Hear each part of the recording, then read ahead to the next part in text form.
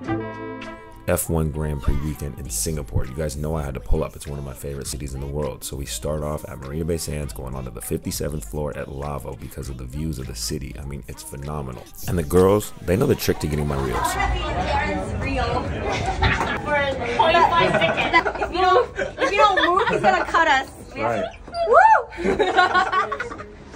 The party starts here at Marquee in Singapore. Honestly, the best club on the planet. If you disagree with me, it's because you haven't been. Shots fired. Tell whoever you know. I don't care. The next day, same. We're back in the same building. There's no reason to go anywhere else. I don't know if you understand this. This club is phenomenal. There's a Ferris wheel in the club.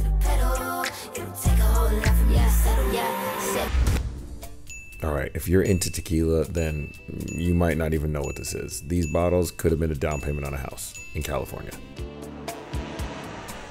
Oh yeah, and there was a race too. I went to the Mandala mansion party because the Mandala crew, they're a private club and they're one of the best groups in Singapore. They had a beautiful place at the Mandarin Oriental overlooking the track. So you got to hang with good people, look at the track, hear the sounds while you're also watching on the big screens. I mean, it really couldn't have been better.